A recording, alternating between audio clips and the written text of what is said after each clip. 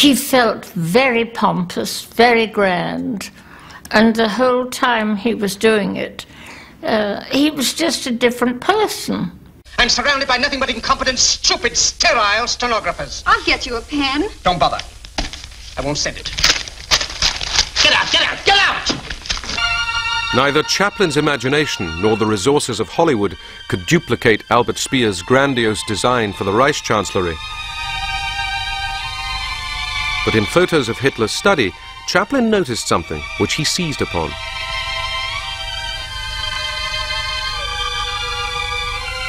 Others claimed it was their idea, but its origins can be found in a home movie taken as early as 1928. Chaplin is fooling for visitors, as he so often did, when he suddenly came up with this strange idea involving the globe and a German helmet.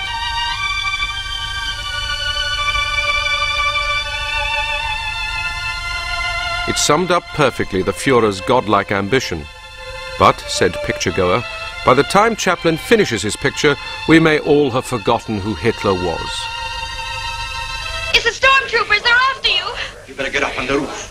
No, stay here. Come on, they'll kill you. No, stay and fight. Don't be a fool. You want to be murdered? Get onto the roof, quick. Come on, come on. Bravely, Chaplin turns his camera away from the obvious and shows us this symbolic shot. I hear you!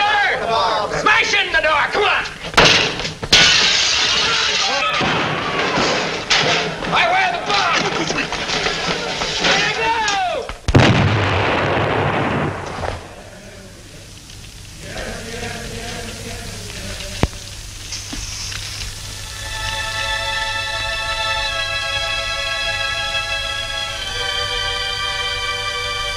There goes the barber shop. Never mind, we can start again. We can go to Austerlitz, that's still a free country. The main filming was no sooner finished than Hitler launched his blitzkrieg. France fell in a month, Denmark in a matter of hours. Chaplin was so appalled, he considered withholding the film. This newsreel shows Hitler at the moment he heard of the fall of France. Chaplin said, "He is a horrible menace to civilization rather than someone to laugh at." I felt that this was a terrible thing to make a comic film about him. There are two things which are very dangerous to associate humor with people like that and to diminish them. Comedy is the greatest way to attack anything like a totalitarian regime. They can't stand it. And that gives the people a chance to laugh too. You can't go on being grim forever. There are people who came out of Buchenwald, who came out because of their sense of humor. Courage doesn't do it, laughs do. This was to have been part of Chaplin's original ending, which he'd begun work on months before. Soldiers discarding their weapons and uniting in a folk dance. The sequence involved hundreds of actors and technicians. Here, Chaplin tries out the opening of the sequence, his own arrival. He rehearses obsessively the same gesture over and over again, trying to perfect it, while all the time the camera turns. He repeats it with stand-ins so he can observe it from the camera. But he knows the sequence is not working. He vents his frustration on an assistant director, for he knows something more fundamental is wrong.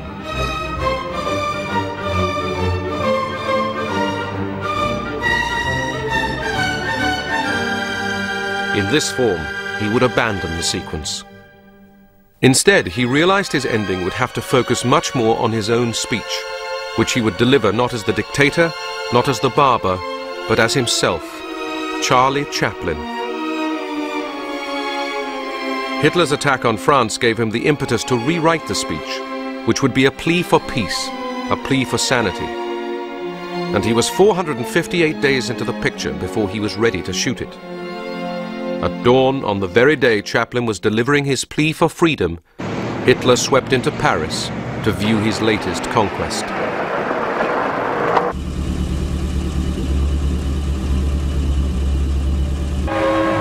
A carpet of flowers greeted the Führer when he returned to Berlin.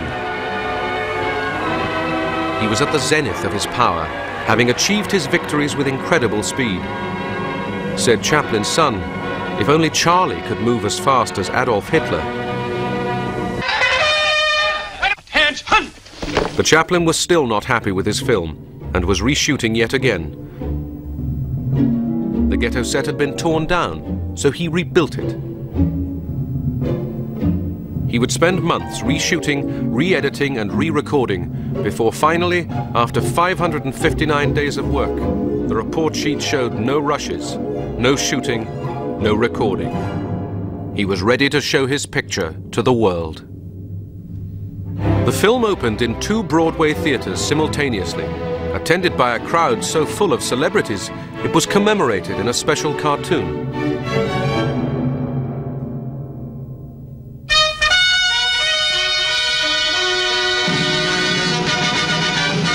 He was going to show up. We knew that. There was an enormous amount of publicity, and the crowds in front of the theater were tremendous.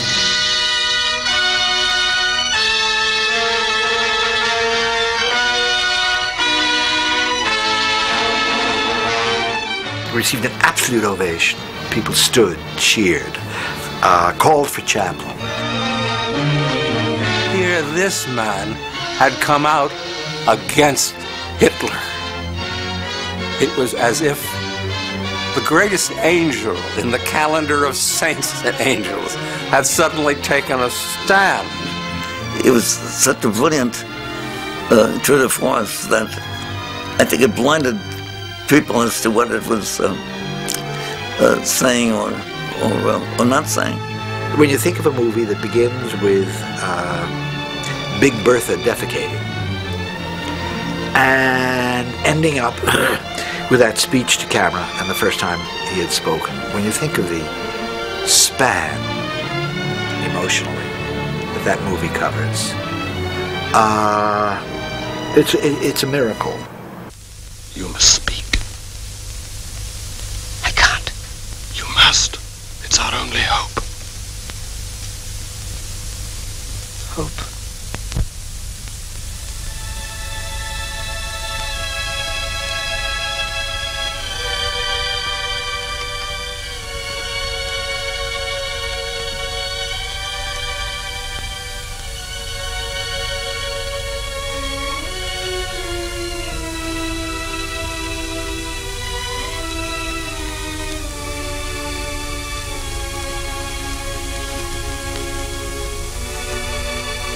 I mean, that ending doesn't come as an abrupt thing. He builds it so carefully, prepares you so carefully for your own feelings to be involved on another level. I'm not saying that laughter isn't a feeling. It's a tremendous feeling. But to get rid of the laughter feeling and slowly let this other emotion well up. I'm sorry, but I don't want to be an emperor. That's not my business. I don't want to rule or conquer anyone. I should like to help everyone if possible. Jew, Gentile, black man, white. We all want to help one another. Human beings are like that. We want to live by each other's happiness, not by each other's misery.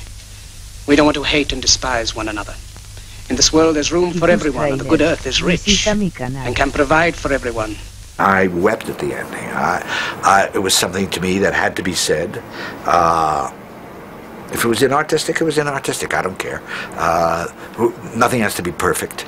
It seemed mawkish and maudlin at the time, but in the context of the nuclear age, I think it has great resonance and great power. The way of life can be free and beautiful, but we have lost the way.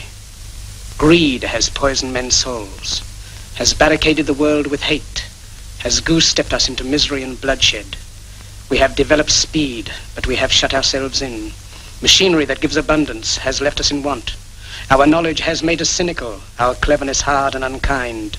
We think too much and feel too little. More than machinery, we need humanity. So at the end of this speech, he dares to remind you that you don't have to go on killing. You don't have to be a totalitarian. You can make do with the worst people in the world. Somehow you must. And that's what he did. And there are a lot of people with violence in their soul resented the fact that someone wanted peace. But Chaplin said he would never have made The Great Dictator had he known the full horror of Hitler's crimes. Millions were grateful that he did. Chaplin brings us to tears because he reminds us of the potential of mankind lighting a lantern and keeping it aside while mankind goes on destroying itself, and being there when the war is over to relight the lantern and to give us hopes for tomorrow. At the height of the Blitz on London, the film opened to an ecstatic reaction. The best propaganda film since the start of the war for the British people, said one. The best heartener we could have. The film was to go on to become Chaplin's biggest moneymaker. Yet it was banned across Europe, in parts of South America, and even Ireland. But did Hitler see it? At the end of the war, I was in Berlin. I was in charge of the gathering the photographic evidence for the war crime trial that was being prepared in Nuremberg. But in the course of it, I looked up the file on what films Hitler had ordered to run. And this is the truth. He ordered The Great Dictator, and then he ordered it a day or so after again. Es ist mir klipp und klar gewesen, dass der sich das vorführen hat lassen und dann auch gelacht haben wird. Wissen Sie, der Hitler war auch schlau. Und ich kann mir auch sehr gut vorstellen, dass er über diesen Film von Charlie Chaplin, wo der mit dem Mussolini auf zwei Stühlen sitzt beim Friseur und dann hochgekurbelt wird er sicher sehr herzlich gelacht haben. Er war ja kein Kostverächter. Er konnte über solche Sachen lachen. Nicht im engeren Kreis wird er das nie öffentlich oder so. The German public did not see the film during the war, but the German army did. Once. In occupied Belgrade, as a 17-year-old working in film dispatch, Nikola Radosevich discovered a print. Wir wollten machen kulturelle Sabotage. Ich gehöre zum blauen Band, wie haben Sie gesagt. Wir sind nie mit Waffen gegen die deutschen Soldaten etwas gemacht. Nein, nur etwas mit Spaß. Wir wollten, dass der Hitler hört, was denkst über ihn, Charlie Chaplin. Nikola substituted the Chaplin film for the German feature the soldiers were to see. Bei Beginnung von Vorführung, Leute haben nicht gleichzeitig bemerkt, was ist denn. Aber nach den 40 Minuten oder 45 Minuten ist einer von SS-Mann hatte mit Gewehr erschissen in Wand, in weiche Wand, und alle anderen sind durch Türe schnell rausgegangen, weil wollte nicht mehr dort sein, weil passiert etwas gegen die Hitler. 1945, the last shots of Hitler before his suicide.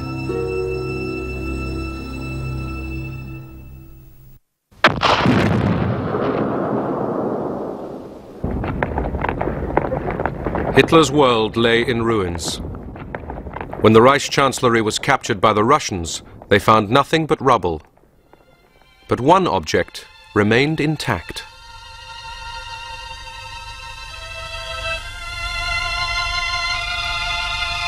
With The Great Dictator, Chaplin had strengthened millions through the power of laughter at a time when madness and darkness covered the world.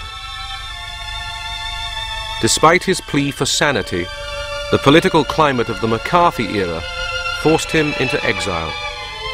In 1952, he was locked out of the United States. But one country would welcome him back. Now the train draws into Waterloo Station, only a short distance from Chaplin's actual birthplace. And what a great reception greets him and his family from the thousands who have gathered to welcome him home. When he left America a week ago, Charlie was worried in case our affection for him had dimmed. Londoners show him now that he need not have worried. We can never forget him or the laughter he brought into our lives. Throughout the world, he is loved for his genius. Chaplin was not born great. Yet in a lifetime crowded with laughter and tears, he has achieved an everlasting greatness.